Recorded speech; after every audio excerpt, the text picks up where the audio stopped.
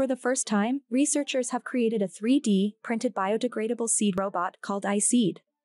One of the most notable characteristics of this seed robot is its ability to move within the soil without the use of batteries or any other power source.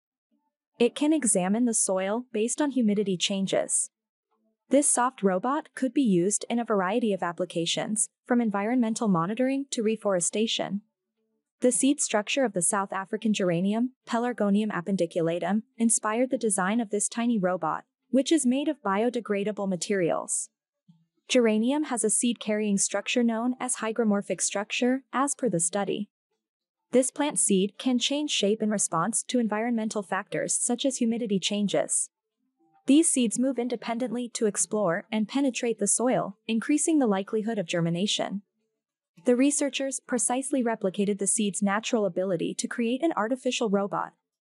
To mimic seed design, techniques such as 3D printing combined with electrospinning, electric power fiber production, and fused deposition modeling were used. The authors also investigated the best materials for absorbing humidity to create artificial seeds. A biodegradable thermoplastic polyester was chosen as a material for artificial seed creation. The resulting prototype demonstrated the ability to explore soil samples as well as change shape in relation to its surroundings.